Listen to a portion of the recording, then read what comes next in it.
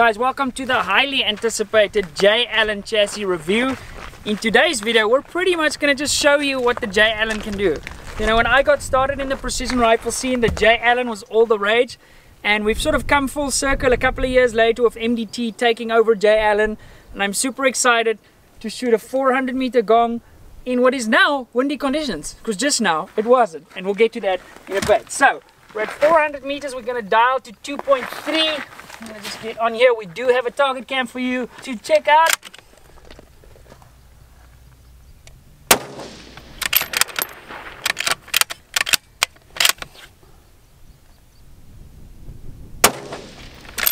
Okay, hitting definitely on the right edge. Now it's really nice about this chassis system, stock system, it's sort of a hybrid if you will. It's got a built-in arca rail, so your sky pod is right at home, and the recoil profile is quite nice. Let's get this set up. Middle finger on the money. Okay, we're gonna do one shot. Let's get my bag there. We'll do one shot off the tank traps. We can actually bail on the sky pod right about now. So let's put that over there. Get on the tank trap. Now, this chassis is not really sort of the latest and greatest precision rifle chassis, because it's sort of more designed for, you know, I just want a cool rifle, do some long range matches, maybe drop your 6.5 PRC. This shot's going to be tremendously difficult, but we should be able to get it done. Let's just get our bolt closed. That's going to be the challenge over there.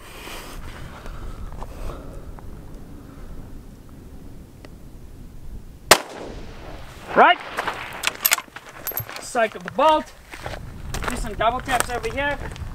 So I mean, if you were considering picking up the J. Allen from MDT, got a little bit of a mag.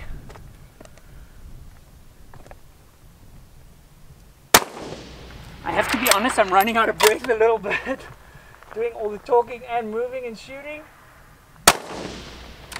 But if you were thinking about, hey, maybe I want to try something different, I want to get sort of a more conventional style rifle, you know, I like the stock design, maybe I want to get a J. Allen chassis and shoot some precision rifle, if you could do it or not.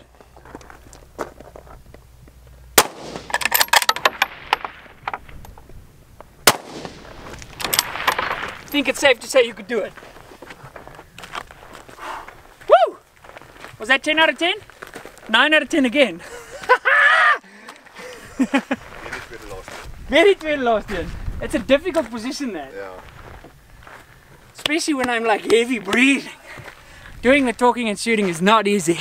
So interestingly enough, earlier I ran this exact stage, but I hadn't spent the time because I literally just popped this into the chassis for you guys. On the J. Allen, you can adjust. It's pretty nuts the amount of adjustment you can do with your magazine, and I hadn't tuned that just yet, and I was having quite severe feeding issues. I think here I had to like double tap, tap, rack, bang type of situation to get it to feed. Now, if I spend more than 2 minutes on modifying this magazine well, I would possibly get that right. But as I was saying, the chassis is very much designed for sort of a dual use. It's more sort of a luxurious XRS, if you will. Obviously, it predates the XRS significantly. You guys know I'm a massive fan of sort of that hybrid style. You know, I can take this hunting, although this is pretty heavy, so you don't necessarily want to take this hunting.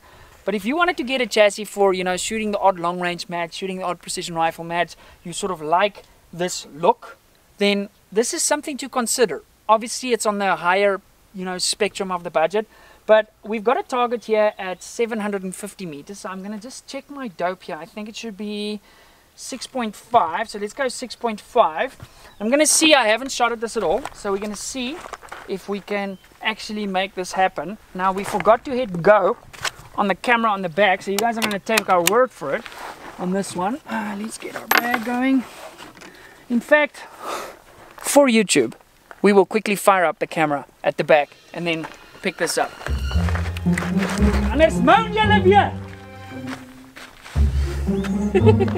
Are we doing a one take on this?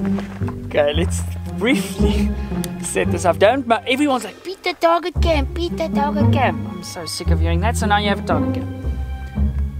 Okay, that, adjust the focus a little bit. Focus. And recording, that's the target over there. Let's get that framed up.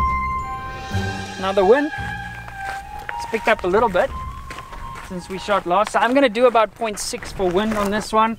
Let's go 0.6 from the left. In fact, no, that's significantly further. So we're going to go 0.7 and see if we can ring some steel.